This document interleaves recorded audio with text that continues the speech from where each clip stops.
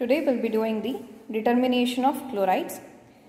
Here you can see silver nitrate, potassium chromate as the indicator, and in the burette we have filled it with AgNO3, that is silver nitrate. In the conical flask we have taken 50 ml of sample. The sample is tap water. Now we'll add the indicator potassium chromate to the sample.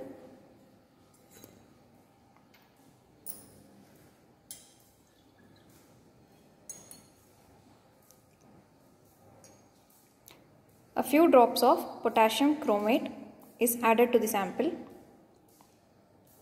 As you can see, the sample color has changed to yellow color, light yellow color.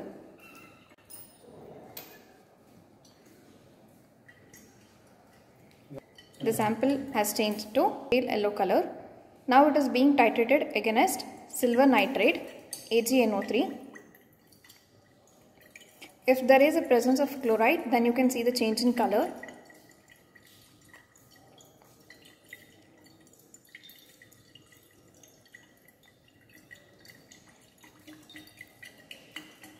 See, as you can see, the pale yellow color has changed to brick red color. This indicates that there is presence of chlorides in the sample.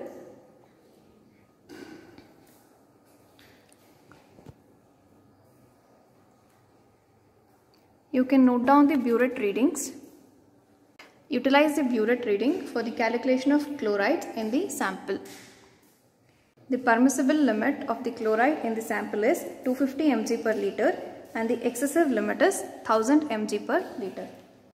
Compare your results for the permissible limit or excessive limit of the chlorides.